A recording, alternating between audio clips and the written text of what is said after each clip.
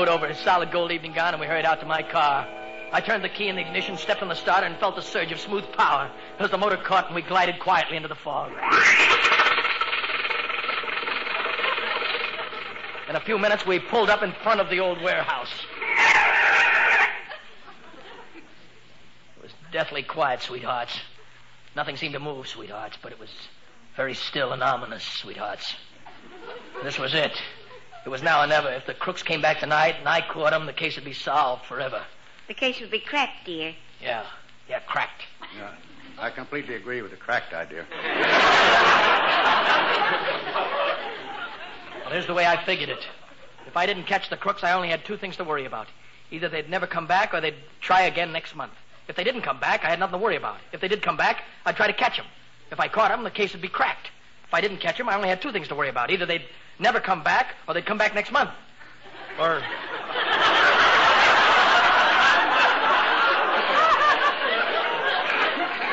Well, just let me know when you get to October. My vacation comes up then. We approached the door of said warehouse office. Just midnight. Time for me to report on the job. If the thieves were going to strike, it'd be soon. Then I saw him. Every muscle in my body froze. The back of my neck crept up toward the top of my head. Oh, Andy, dear, didn't I push your hair down over your eyes? Andrew, take a short cut. Yeah. Who was the man? Oh, the man. The other night watchman. He was just going home. He had a close call. I almost shot him myself. Then Polly and I headed for the warehouse office.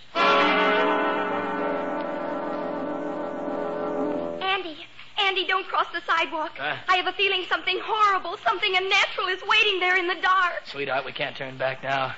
It's it or us. Oh, Andy, please. Please don't go that way. I laughed at the foolish child. I thought she was simply hysterical. Then it happened. I must have fallen 2 miles down that manhole. My whole life passed before my eyes. You know, it'd make a wonderful Technicolor picture, too. Finally, I hit bottom with a thud.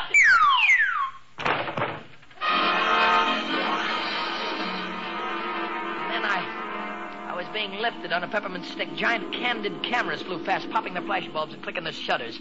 Up and up I went into a raspberry gelatin sky, and then I saw it. I saw it. My little pink cotton cloud number 6 7/8. And that horrible grinning little man was there, laughing. I loathed him, that monster. That monster!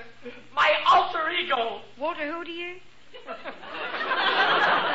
No, alter ego, Emily. That's his other self. Yes. I don't understand this part of it. Andy, dear, come back, my little pink cloud, and climb up out of that manhole. Yeah, my head was splitting. A million stars were exploding all around me. And that fiendish little gnome kept laughing. Oh, James, isn't that funny? Suddenly, I crashed back to Earth.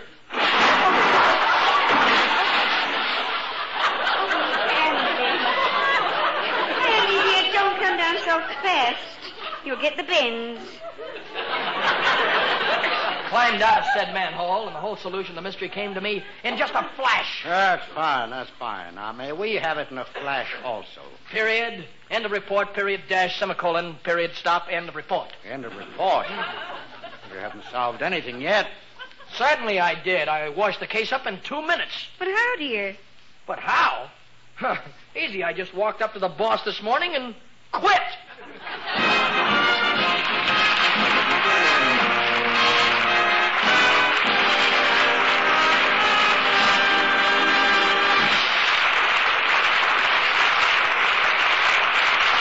In a moment, the Hardy family will return.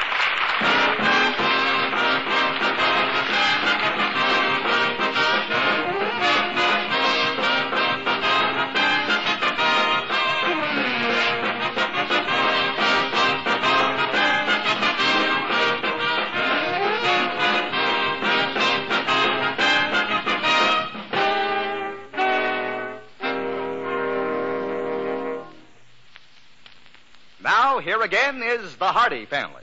Mom, Dad, what would you say if I told you I was going into a sensational new business? Well, Andrew, I wouldn't say a word. I'd be speechless. Yes. Oh, but Andy, you've got another job already? Yeah, I ran into a guy who's planning to open a new office in Carville. He gave me his phone number and told me to call him this evening. Well, what little venture are you interested in this time? Swiss Alp climbing? No, not Swiss Alp climbing, Dad. This job is just tailor-made for me. Well, as I recall it, you were just perfect for that night watchman's job, too. That wasn't right for me, I know. I'm no good at guarding things. I'm better at losing things. Yes. That's right, dear. James, you remember just last week he lost his watch and his wallet? That's right. So I'm going into the losing business. A losing business? Yeah, I'm going to sell floater policies for an insurance company. You know, we pay off if you happen to lose something. Well, that sounds wonderful for you, dear. Well, it does sound like work more suited to your talents. I think you ought to call the man right away. I would, except for one thing. What's that? I lost his phone number.